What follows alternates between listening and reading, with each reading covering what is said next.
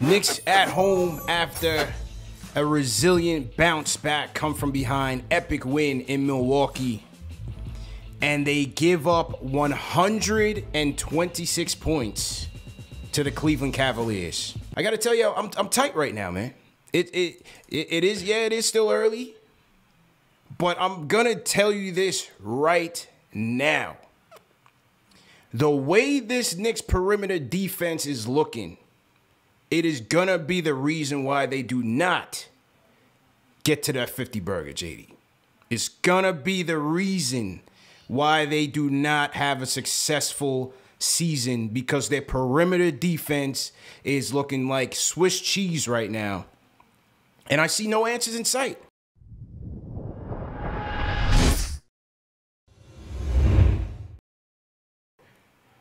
Can't blame Kemba tonight. You give Ricky Rubio a career high of 37 points. 8 of 9 from downtown. My man was looking like a combination of John Stockton and Dame at times out there. Torched the Knicks. Absolutely torched the Knicks. There's no excuse for that. You want to tell me Ricky Rubio deserves a double team, even triple team? You going to halftime tied up and you're thinking, okay, you know, this is not a night where they're getting washed, where they got to come from behind until the third quarter of doom starts. And they get outscored 33-18 and get embarrassed. So if you want to tell me it's early, okay, it's early. But from what I'm seeing, I do not see any hope in this perimeter defense. And once that breaks down, you can forget it. Knicks got to do some soul searching, and they got to do it fast, because the East is not going to ease up on them. The Cavs are nice this year. The Raptors are nice this year. I think the Pacers will bounce back. We'll see where the Celtics are. The Hawks are coming back to the packs. There's going to be a lot of competition for playoff seeding. And if the Knicks do not get their act together now early, it's going to be a long season. I know that, a perspective that we could have is it is early. But, if there's a certain skill set or flaw that a roster has, identifying it early or criticizing it now doesn't mean that it's going to get better, because, is Kemba going to become a solid defender? He's not. Is Rose going to be a better defender? He's not. And with Quickly, he is still improving defensively. He's actually been very solid in my opinion. But the problem is we're not even decent.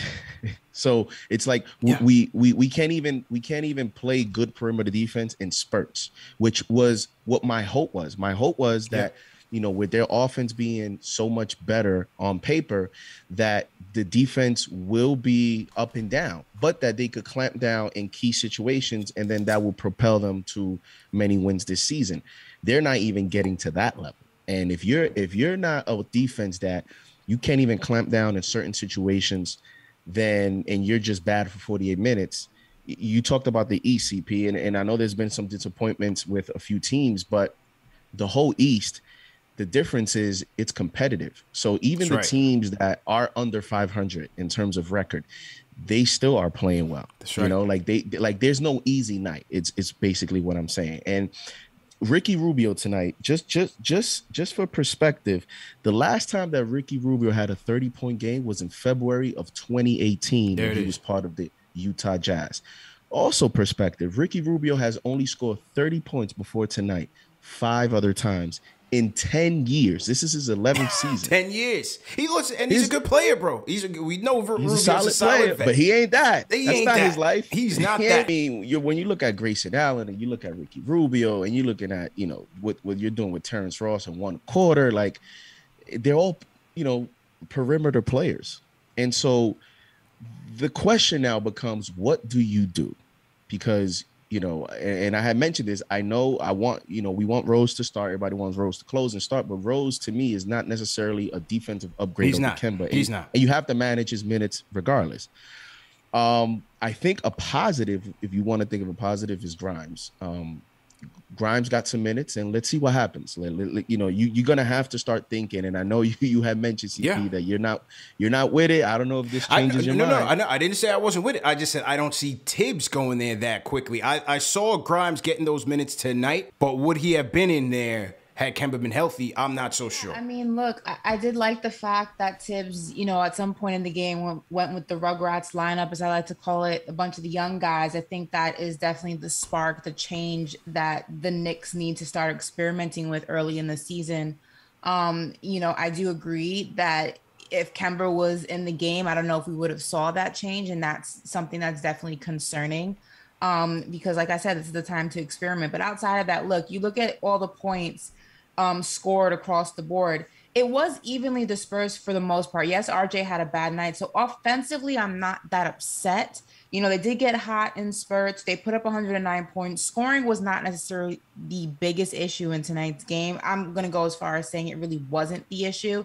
For me, it's the defensive or lack there of defense. You can't give up 126 points to a squad. But also on top of that, I think for me, I'm also perplexed by the fact that we constantly allow players from opposing teams to have career games against the Knicks at home in the Garden. I mean, if you look at the defensive efforts throughout the game, I mean, you have Ricky Rubio out there looking like Steph Curry, and there's no type of adjustment on the defense to go ahead and make it so that they have to pass the rock out to somebody. But then also the scouting report is out there too, because a lot of teams know when you come into the Garden or when you're playing the Knicks in general, right?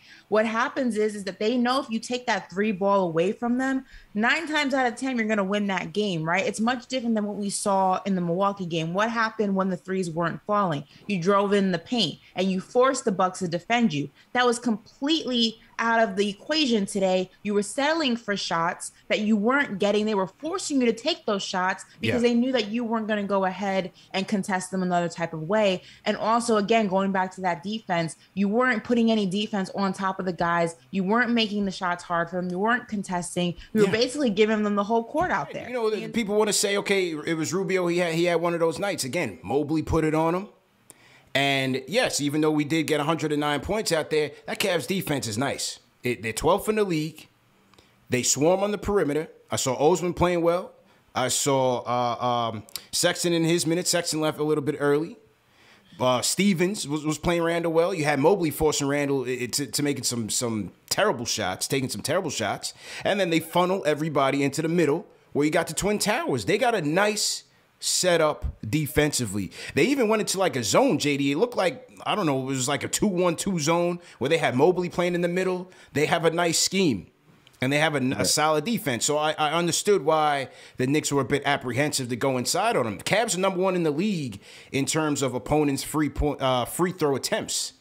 So they play a disciplined defense and don't foul. And so the defense is pretty steady. I give RJ the night off tonight. You know what I mean? He just didn't have it. I thought he had some shots in rhythm. He just wasn't cooking tonight. Knicks overall shot 29% from downtown, Ash. 9 of 31. And then conversely, yes, the Cavs were on point. 54% from downtown, 19 of 35. Seemed like everyone they took, they were knocking them down. So again, it was one of those nights offensively for both teams. You know, the Cavs were hot and the Knicks weren't, and you know, second game in a row where they weren't cooking from downtown. So again, disappointing there. I think if we look at some positives, and salute to everybody in the chat once again, hit that thumbs up button for your squad. If you look at some positives, I thought that second unit did their best to get us back into the game. Again, after we got outscored 33-18, went into the fourth quarter down by like 14-15, I thought OB and IQ were solid for us out there. Quentin Grimes came out there. He knocked down a 3. You know, again, did his best defensively, but that wasn't there. But really, it was IQ and OB really forcing the issue. IQ, again, Ash, got a steal, forced some turnovers. The floater was falling. The three-point shot from the elbow was falling. I thought Obi was excellent as an attacker. So look, Tibbs doesn't escape faults here. Tibbs is not absolute from this conversation, because what happens is you see what's unfolding on the court. You see what's happening in front of you. You see Rubio is shooting the lights out, and the scheme should be to double him. And it shouldn't have been doubling him in the fourth quarter. It shouldn't have been doubling him in the third quarter. It should have been doubling him at the immediate moment that you saw this man has the hot hand. Force it to somebody who's not shooting like that. You're giving Ricky Rubio an entire court, an entire playground, and you're not making any adjustments. With him out there. Absolutely. It got to a point that he knows that you cannot stop him. And it's absolutely asinine to me that the adjustments are just not there. From a coaching standpoint, you're watching what's happening in front of you, and yet you still have not made the proper adjustments. And we see what happens when he does make the adjustments. Look at the Milwaukee game. And then you see what happens when he doesn't. Look at this game. I did think that he tried to make an adjustment, but as you mentioned, it was too late. Like, he tried to double late in the fourth at that point. And, you know, he had 10 assists, and you saw a couple plays where when they tried to double, he torched the double team by, you know, finding someone open. Our rotation is late. But at that point, you know, trying to make an adjustment at that point, this guy's confidence is so high.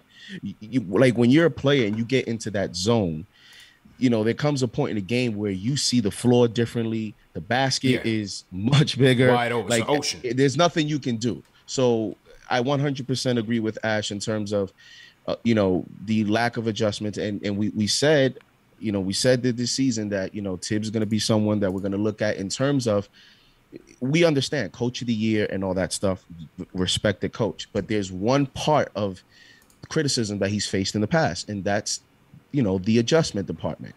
We saw it in the playoffs, and Ash was talking about even the previous games before. How about Miles Turner? You know, when Miles Turner gets hot and you don't mix it up. You know, we talked about bringing different options, different ways of just attacking Miles Turner.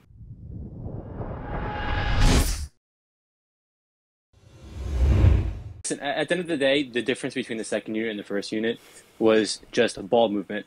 You know, IQ did such a good job in the point guard role. Yeah, he did. Just moving the ball around, and it really, really helped us. And that's something that our starters, our star players, need to do better of.